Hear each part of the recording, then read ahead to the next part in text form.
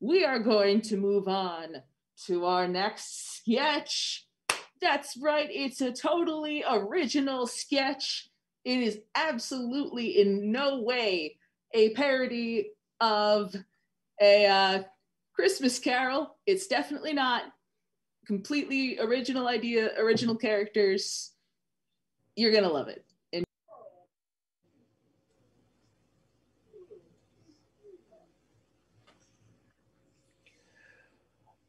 Marvin Mann was presumed dead to begin with, and his old friend Ebenezer Scrooge was finishing up at the office. As usual, Scrooge was a beacon of happiness and Christmas spirit.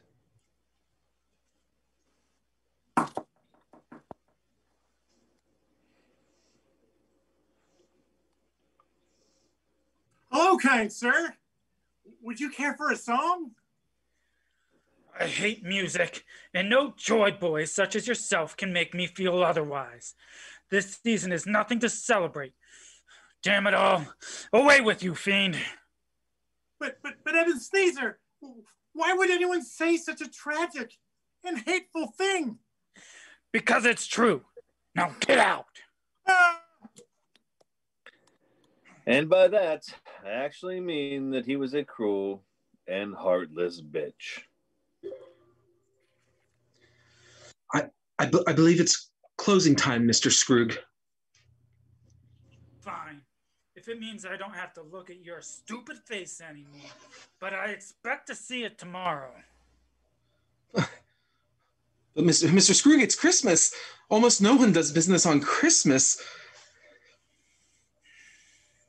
Fine. Whatever.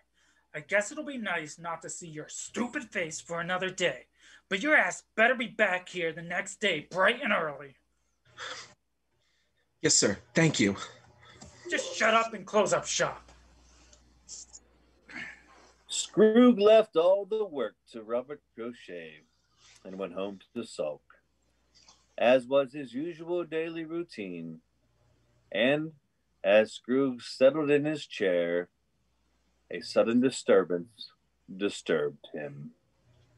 Scrooge! Marvin? Marvin, man?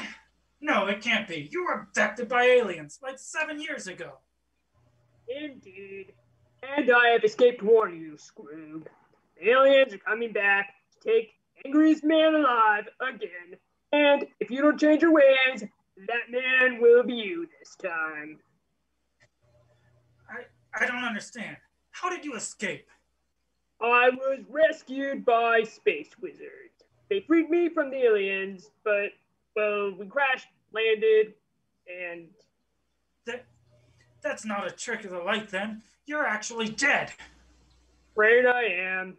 But anyway, I've come to tell you that you will be visited by 3 therapists this night. Marvin, I know you've been in space for 7 years, but it's Christmas Eve, also night.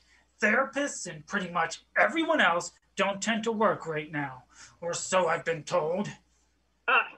But they're space wizard therapists. The same ones that crashed your ship, killing you? Yes. Yeah, no thanks. I'm going to bed. But you cannot refuse. I already paid them. How? How could you have possibly paid them? I let them drive the ship. It wasn't their ship? No, it was. Right. Look, Marvin, thanks for the warning and all, but I like being angry. So piss off. When the bell tolls 1:37, expect the first therapist. What bell? And what bell tolls off the hour? When the bell tolls 1:37. Stupid Marvin and his stupid, crazy stories. And so Scrooge ignored the crazy dead man and went to bed. Which leaves us with his brief pause in our tale.